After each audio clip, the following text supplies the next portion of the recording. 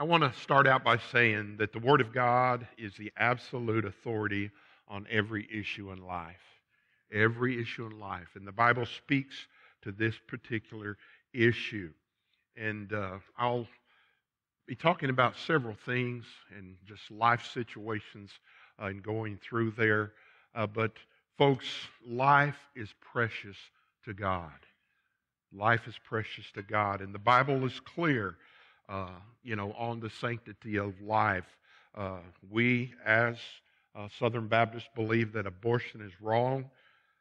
All lives are important to God. We are pro-life and we are pro-God. All right, folks, God is the one who decides. And in some instances, I know people get very, very upset on this issue, but what I have learned as a minister of the gospel, my job is not to be politically correct. My job is to be biblically correct. So we need to do what the Word of God says.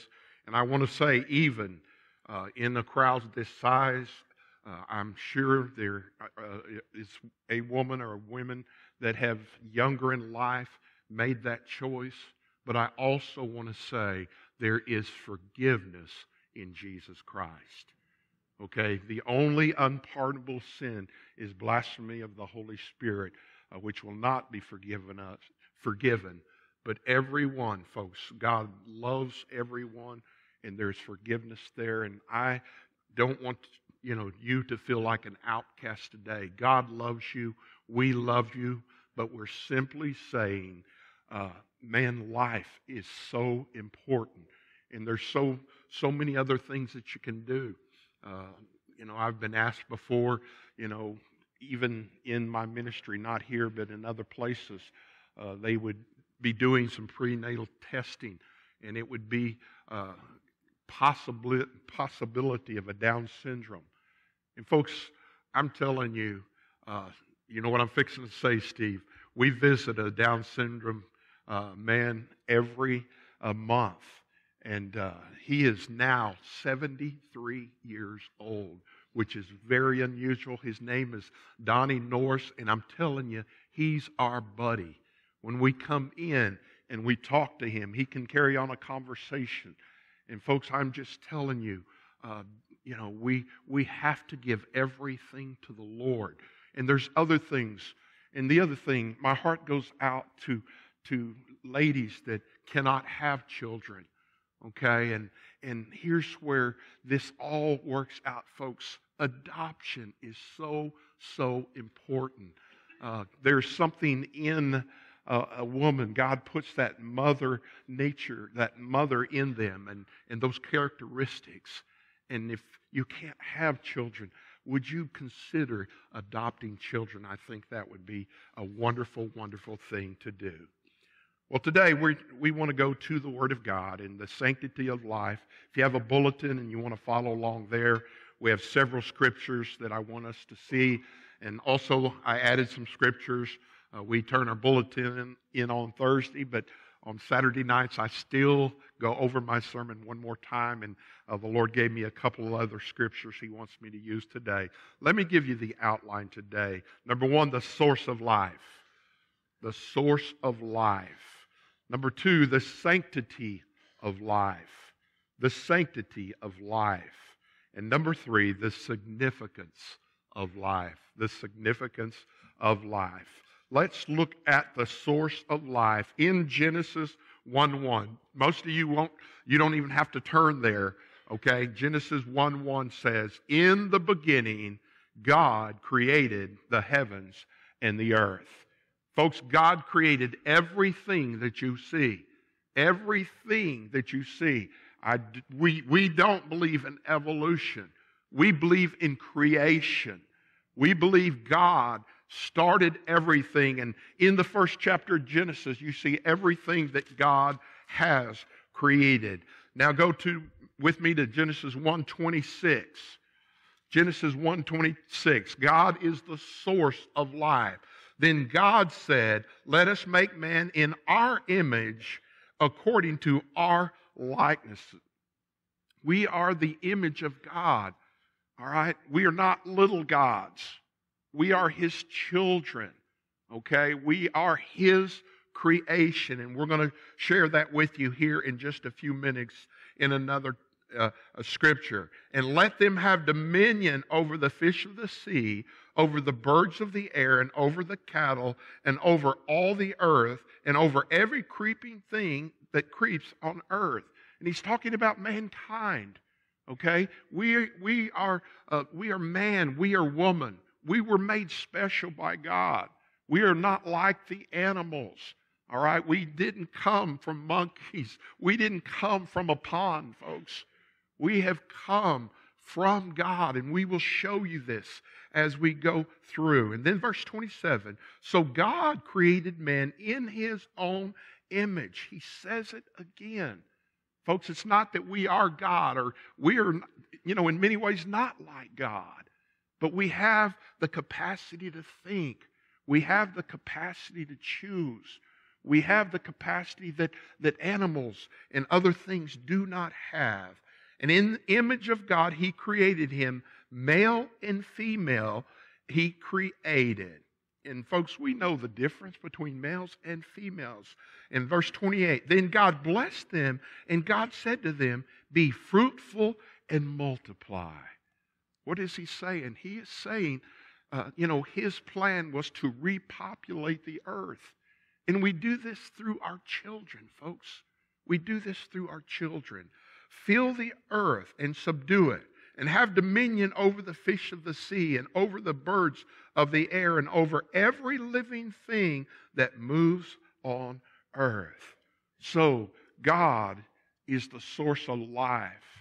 God spoke this world into existence. God created mankind. And with God, His plan was for man to replenish the earth. And folks, that is a good thing. Now look down in verse 21. In verse 21. And the Lord God caused a deep sleep to fall on Adam, and he slept. And He took one of his ribs and closed up the flesh in its place. And the rib which the Lord God had taken from man, He made into a woman, and He brought her to man. And Adam said, this is now bone of my bone and flesh of my flesh. She shall be called woman, because she was taken from man. I've always asked myself, I wonder what Adam said when he first saw woman. Well, I can tell you what he said. He said, whoa, man. All right? He was by himself. He was naming animals. He was doing all this. But I'm telling you, men, and again, folks, we're talking about Valentine's Day here too. I'm going to help you out. Valentine's tomorrow. Okay? Tomorrow. I'm going to help you. And when He brought Eve, woman, to man, I am telling you, it was a beautiful thing.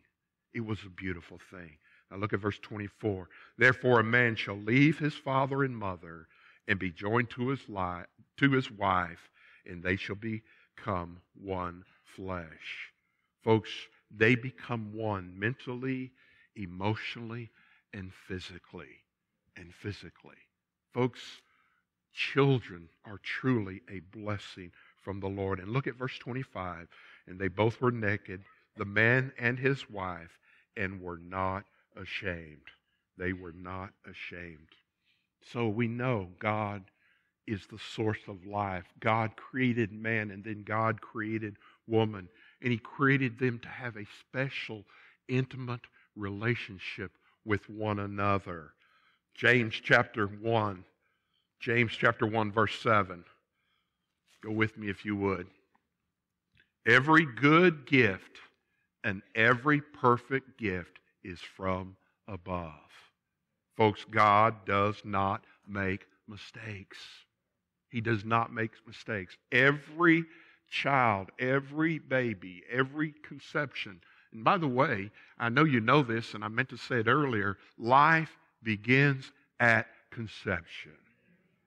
Okay? When that sperm and that egg, I'm not trying to give a science lesson here, but when they meet, folks, It is a created being. And we should honor God's will, and we should honor that in everything that we do. Now look in verse 7. Back in verse 7, the Bible says, "And the Lord God formed man from the dust of the ground and breathed into his nostrils the breath of life, and man became a living being." Folks, I'm telling you, it is God that gives life. It is God. And I've been at birth, okay, at birth, and I was in the room, and again, the old thing of hitting them on the bottom, and then, that's not true in all cases. But I'm telling you, when they take that first breath, all right, that begins life on earth. But I'm telling you, they are already a human being when they are conceived. So we know that God is the source of life, and life starts at conception. The second thing I want you to see, not only the source of life, but the sanctity of life. The sanctity of life. Look in Jeremiah. We're going to look at two examples. Look in Jeremiah. Jeremiah 1. The Bible says in Jeremiah 1, verse 5, "Before I formed you," well, actually, verse 4, "Then the word of the Lord came to me, saying, Before I formed you in the womb, I knew you." Folks, you have to understand the sovereignty of God, okay? He knows everything about you before you were born. He knew the date of your birth. He knows the date of your death. That is the sovereignty of God. That's why, we can't predict these things. No one knows how long they're going to live.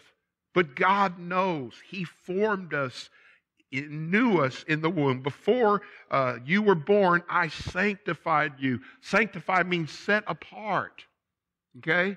He has a plan for everyone. Everyone that has been born, everyone that has been conceived, He has a plan.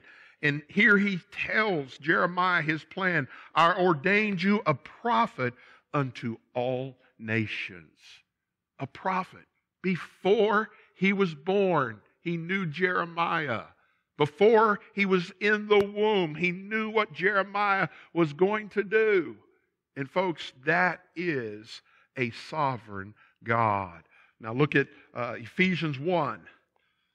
Ephesians 1 with me. Ephesians 1, verse 3. "Blessed be the God and Father of our Lord Jesus Christ, who has blessed us with every spiritual blessing in heavenly places, just as He chose us in Him before the foundation of the world, that we should be holy without blame before Him in love." How did He know us? Before the foundation of the world. You were not an accident. You are not a mistake. God gave you life. God knew you were coming. God knew that conception was going to happen. And later on we will see how special that is, folks. It is special. Children are a blessing from God. Look with me at Judges. Judges chapter 13. I want you to see Judges. Another example. Judges 13, verse 1. "And again the children of Israel did evil in the sight of the Lord, and the Lord delivered them into the hand of the Philistines for 40 years. And we know all through Israel's history, they would do that. They would serve God and do right, and then they would do wrong and be into captivity. Matter of fact, 7 different times they were in captivity. Now, verse 2, "Now there was a certain man from Zorah, the family of the Danites, whose name was Manoah, and his wife was barren and had no children. And the angel of the Lord appeared to the woman and said unto her, Indeed now you are barren and have borne no children, but you shall conceive and bear a son." Folks, I am telling you, ladies, never give up. My Bible says all things are possible with God. You think of Abraham and Sarah. There's examples in the Word of God. Verse 4, now therefore be careful not to drink wine or similar drink, not to eat anything unclean. For behold, you shall conceive and bear a son. No razor shall come to his head, for the child shall be a Nazarite to God from the womb, and he shall begin to deliver Israel out of the hands of the Philistines. Now look at verse 24. Verse 24, so the woman bore a son, and they called his name Samson. What was Samson's purpose? I mean, his mom could not bear children, but God had a plan, a specific plan for Samson. God opened his mother's womb, and Samson was going to free Israel from the Philistines. And the Bible says, and the child grew, and the Lord blessed him, and the Spirit of the Lord began to move upon him. Matter of fact, that is exactly what happened with Jesus and John the Baptist. Look at Luke chapter 1 with me. Luke chapter 1. I love this part. Mary goes, and they're both conceived. Conception. They are both pregnant, And Mary visits Elizabeth in verse 39. Now Mary arose in those days and went to the hill country with haste to a city of Judah and entered the house of Zacharias and greeted Elizabeth. And it happened when Elizabeth heard the greeting of Mary that the baby leaped in her womb. And Elizabeth was filled with the Holy Spirit. What was Elizabeth doing, folks? She was carrying John the Baptist. I'm telling you, from conception, folks, God had a special plan. John the Baptist would be the forerunner of Jesus Christ. Then in verse 32, then she spoke out with a loud voice and said, blessed are you among women, and blessed is the fruit of your womb. Again, talking about John the Baptist, talking about Jesus. But why is this granted to me, that the mother of my Lord should come to me? For indeed, as soon as the voice of your greeting sounded in my ears, the babe leaped in my womb. And the Bible says, blessed is she who believed, for there will be fulfillment of those things which are told for her. And folks, what is so important about Jesus Christ, we are talking about a virgin birth. A virgin birth. Joseph was not the biological father of Jesus. That's what made him the perfect Son of God. God placed Jesus in the womb. He was that special baby, that special one. So we see here two instances of the baby leaping in the womb. That baby is alive. That baby is a real being. That baby in the womb is precious to God. Folks, I'm just telling you, the sanctity of life is so important. And I'd like to try to answer one other hard question, and that is there any reason to abort a child? And I know, and my heart goes out to these two situations. It happens. It is life. It is, and I'm telling you, it's because of the fall of mankind. Okay, when we fell, sin came a part of this world. And the question is rape or incest. And folks, again, as I said to those mothers, or it's so important. Because of adoption, there are still things we can do to avoid that. And I know, ladies, it would be one of the hardest things for you to do but you have to understand, it is alive. Even though there was no plans for it, and it seems totally unfair, I'm telling you, that life is precious to God, and God can give you the grace. And folks, there are testimonies. I've read testimonies that this has happened to ladies, and folks, they have overcome that. And I know one testimony in particular that that I had read, that where even in that, the son that was born individually became a preacher. So you have to understand, God can take something bad and make things good. So life begins with God. Sanctity of life is protecting the unborn. It's speaking up for them. And folks, the last thing I want you to see in our message today is the significance of life. The significance of life. Look in Psalms 139 with me. Psalm 139. Jody quoted part of this. Psalm 139, verse 13. For you form my inward parts. Folks, God knew what He was doing. It is amazing what He has done. Think about how many times your heart beats. Think about how many times you breathe. God knows exactly where you are, and He knows everything that you need. He knows everything about you. You covered me in my mother's womb. I will praise you, for I am fearfully and wonderfully made. Folks, every child is special to God. Every kid is special to God. Every kid was handmade. Every kid has a purpose in life. And folks, God doesn't make mistakes. He made you just the way He wanted you.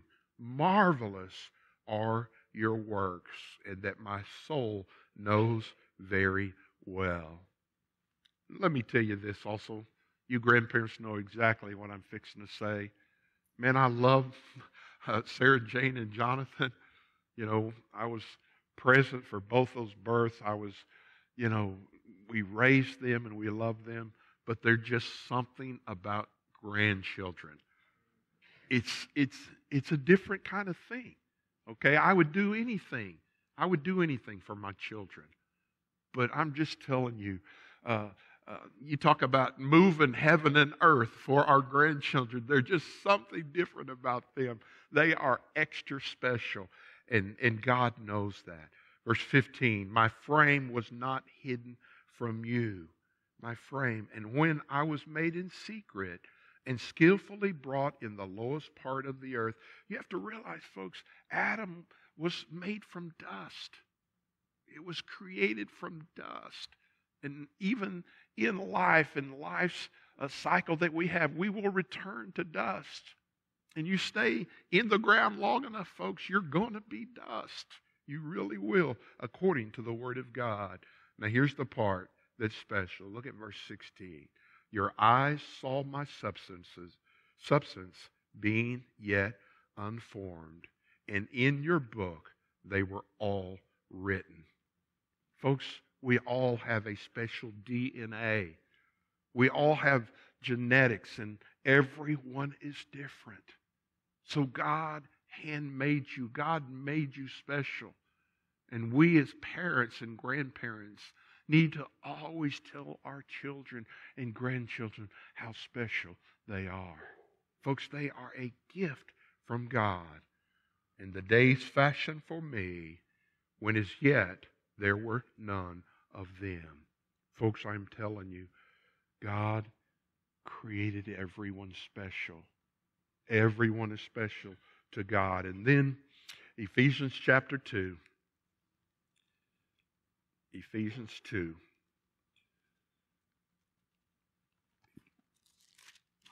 Ephesians 2. Look at verse 8. And we know this, for by grace you have been saved through faith, and not that of yourselves. It is the gift of God, not of works, lest anyone should boast. Folks, I am telling you, when it comes to children, when conception begins, we should begin praying for that child's salvation. Salvation is the greatest gift that we can give our children and our grandchildren. Salvation is why we are here today. Salvation is why Jesus died on the cross. And I know sometimes even at their birthdays, I mean, it is amazing how many, that first birthday, that second birthday, that third one, I mean, the gifts are on the table. They're everywhere. And there's nothing wrong with showering our children with gifts. But the greatest gift of all is the gift of salvation. That's why, folks, we need to keep our children in church. We need to pray for our kids' salvation. Now look at verse 10. For we are His workmanship, created in Christ Jesus for good works. What is that saying? God has a plan for everyone. God has a plan. God created you for a reason. Only you can do that, what God has created you to be. For we are His workmanship, created in Christ Jesus for good works, which God prepared beforehand that we should walk in them. Oh, folks, what is neat is how important children are to us. I hope you understand our kids sit over here, and when they go out, you know, I do the same thing. I watch them go out when I'm coming up here and you know what I sit there and think? I think, I'm wondering if there's a preacher in that bunch. I'm wondering if there's a Sunday school teacher in that bunch. Folks, we have the responsibility to raise our children in the admonition of the Lord. We need to invest in our children. I cannot tell you how important our nursery is to our church. I cannot tell you how important our children's ministry is to our church. I cannot tell you how important youth ministry is to our church. And I know some of you are thinking, well, what about us? Folks, everybody's important, but our job as adults is to support these ministries and do everything we can to help them grow in the Lord and come to the saving knowledge of Jesus Christ. The last scripture I want to share with you is Psalm 127. Psalm 127. Psalm 127, verse 3. Behold, children are a heritage from the Lord.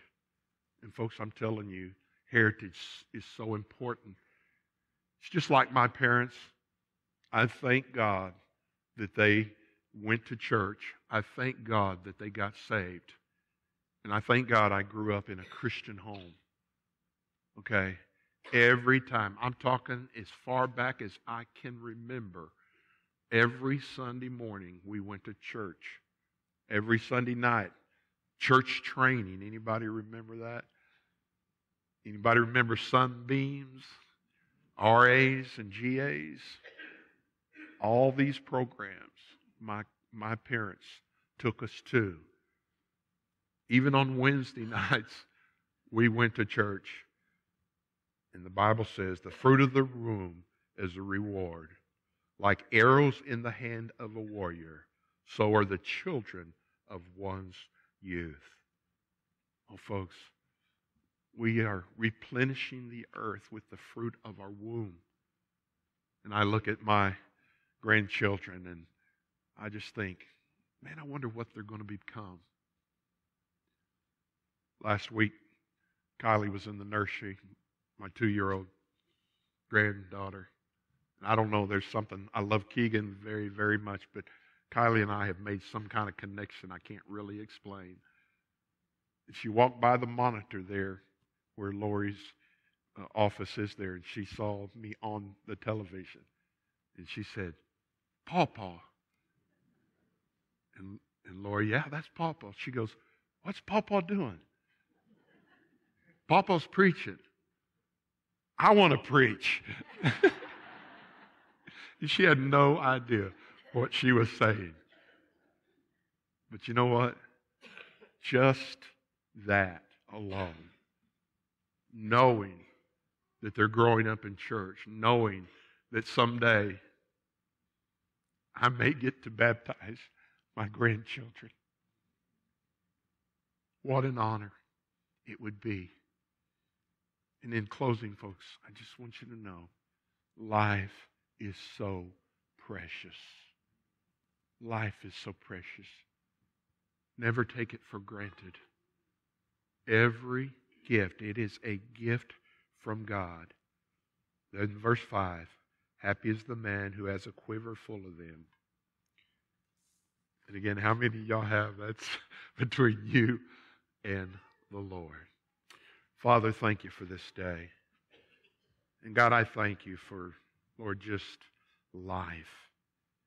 God, I thank you just for these babies that were dedicated today. I thank you for their parents and the grandparents. And God, I pray that all of us would realize we have a responsibility. God, we need to take care of these children. We need to love these children.